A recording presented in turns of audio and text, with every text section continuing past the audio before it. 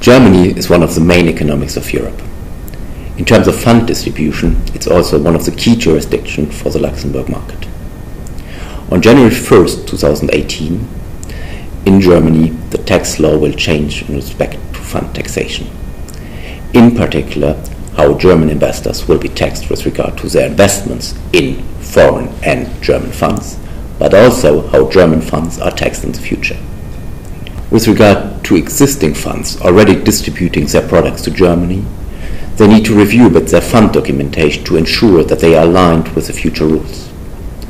They should ensure with their investors whether they want to opt for the transparent special fund tax scheme in the future, or whether the investors would rather have a preference to go for the opaque standard regime going forward.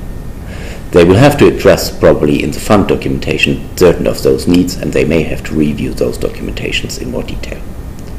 With regard to new funds, however, the Luxembourg toolbox in the fund industry with a flexible regulatory tax and legal regime ranging from UCITS to unregulated alternative investment funds, from corporate vehicles via partnerships to mere contractual vehicles as well, offers the flexibility to address those changes quite efficiently in the future as well.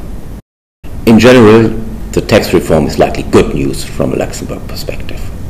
It offers Luxembourgish investors and Luxembourgish funds a good opportunity to attract German investors with the possibilities of the various fund products in Europe.